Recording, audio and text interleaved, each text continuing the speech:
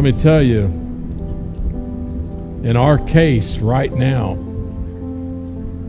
there is a famine of the Word of God, but it's not because of Him. It's self-induced. It's self-induced. Turn to Him, speak to Him, tell Him about it, and ask Him to help you to get back on the right track. Every day, get into His Word and begin to read. I've heard all the excuses. Oh, I can't understand it. And Pastor, every time I get in to read, I read, 5 or 6 verses. I got to stop because I don't remember what I read, and I got to go back and read it again. Keep doing it. It'll get there one of these days. Keep doing it. You'll get there. Hey, been there. We've all been there. Keep doing it, though. Just stick with it. Work at it. God will bring it around for you. He'll clear up the confusion. He'll make sense of it all.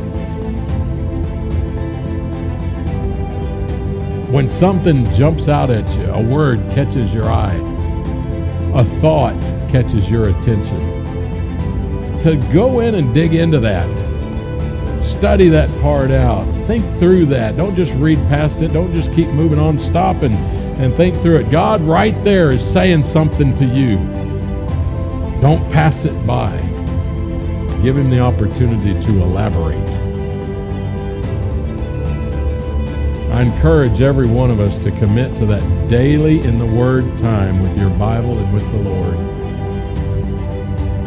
It will do you more good than any other activity that you're spending your time on during your day. Anybody want to amen that? I mean, is that true or not?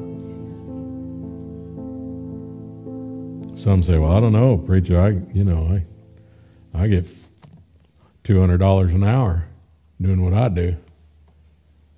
I'll tell you, the Word of God and spending time and an hour in the Word of God where you're devoted to Him, seeking to hear from Him, receiving from Him is far more valuable than $200. The Bible speaks of the Word of God as silver, as treasure, as honey. I mean, there's so much good for you and I.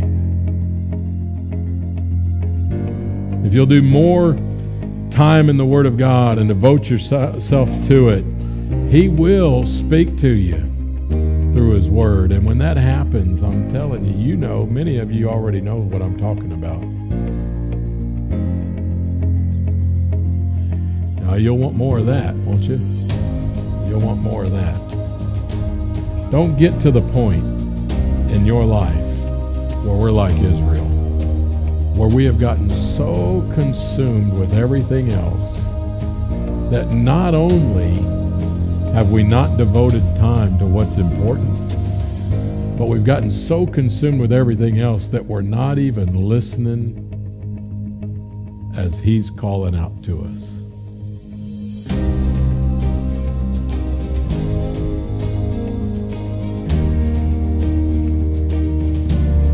Many won't pay any attention to Sunday school teachers, to pastors today.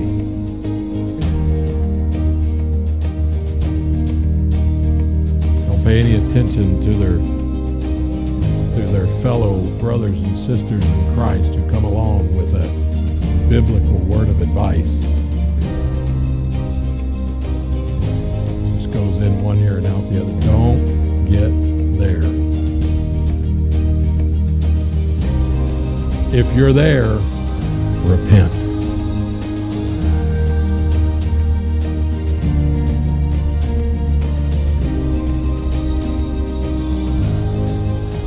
It is important that we spend time with Him and His Word. And if you haven't lately, change that.